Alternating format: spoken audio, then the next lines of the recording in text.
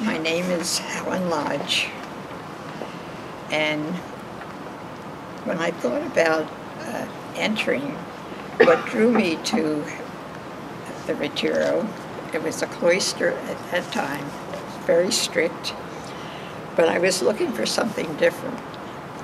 There was something in me that was looking for a deeper relationship with God.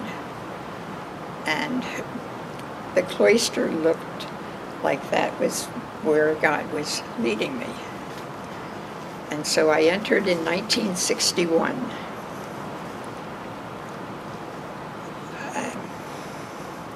And I stayed for 5 years.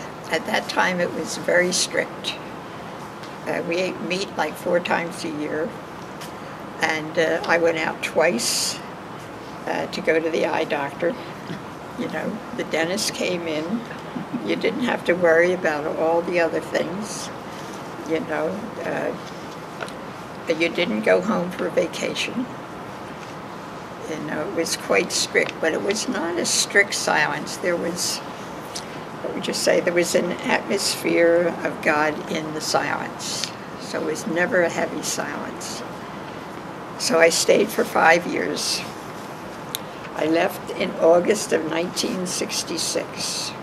In October of '66, I was appointed the director of juniors, the Formation Sisters.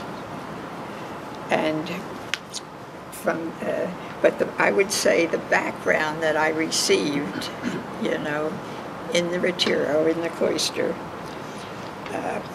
was so helpful, not only in that ministry, but in everything that I did following that. I think the years ahead were impacted by my time that I spent praying and finding God in a different way, a deeper way, you know, in the Retiro.